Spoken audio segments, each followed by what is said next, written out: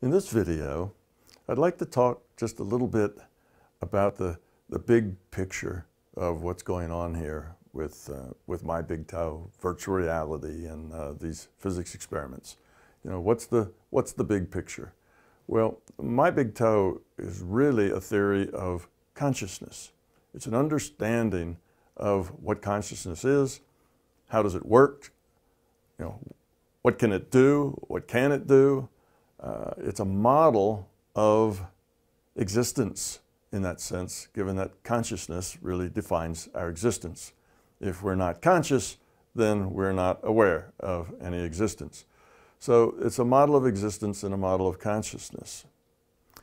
As it turned out, this model of consciousness had some basic logic that built it up, and that same logic started answering questions about physics, about quantum mechanics, about relativity, about tunneling, about other sciences, not all just physics, but other sciences. It started to explain things in our world and in our inner experiences in such a way that we had an understanding of why these things happen. It made the paranormal normal. If you understand consciousness, then you can understand some of the artifacts of consciousness, such as telepathy, such as intent, things like the placebo effect. How is it that when your intent changes, your health changes, connections between the body and mind? All these things then fall out with easy explanations once you understand how consciousness works.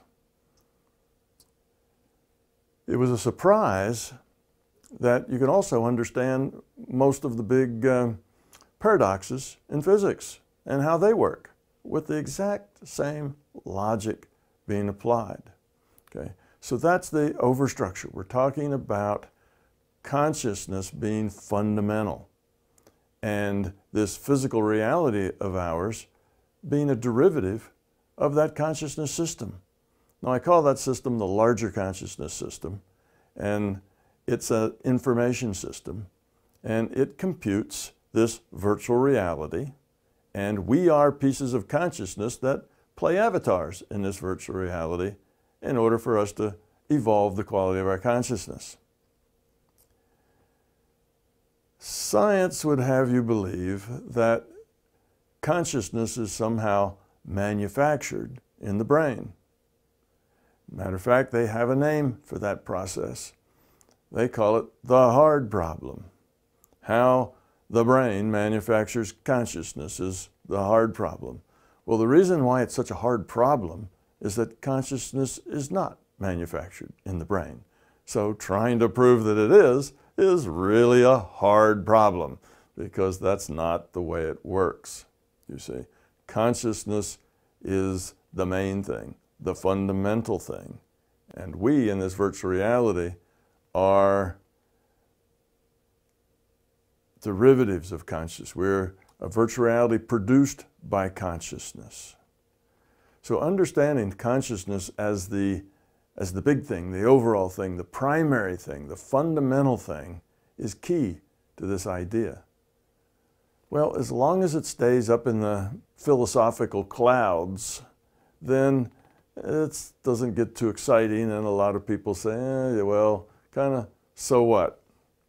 But once you start to realize that when you understand consciousness, you can understand what's going on in this physical reality. You understand the science better, and you understand yourself better.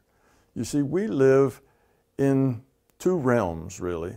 One realm is the objective realm, and that's the realm that science speaks to. The objective realm, you know, this chair, my body, these are objective things. But then we also live in a subjective realm.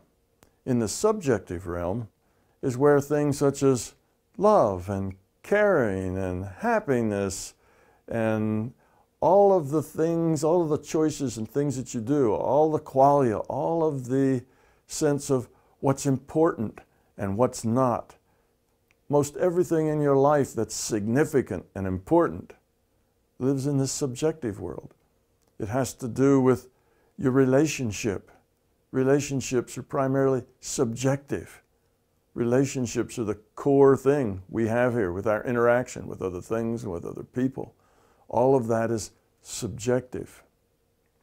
And this understanding of consciousness lets you do science, gives you understanding in that subjective realm. You see, science only looks at the objective.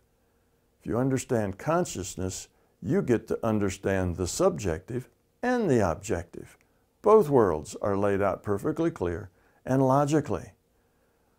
One of the things I hear in my email are a lot, Tom, thanks a lot for your big toe because now I just learned that I'm not crazy. These are people who have had experiences that just don't make sense. Experiences they just couldn't explain. These are subjective experiences, and they just couldn't explain it. And you can't explain away every subjective experience as, oh, that was a mental problem. You were hysterical. None of that actually happened. None of that actually, was in your mind. You just think it is. Well, that's a poor excuse. Many people have experiences that they know are just as real, if not more real, than this physical reality, and they come away with no explanation.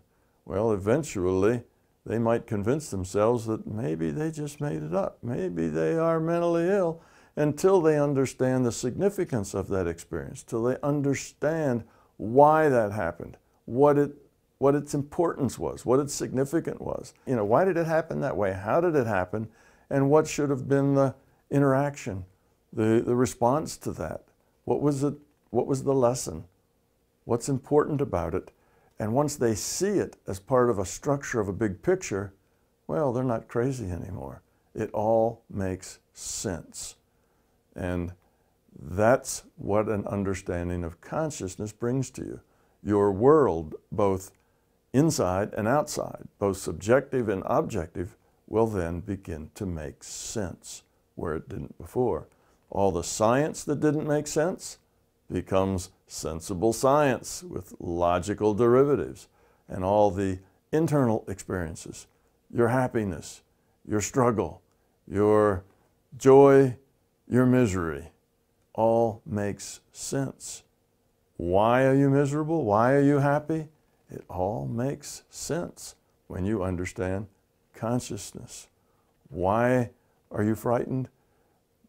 Why do you get angry?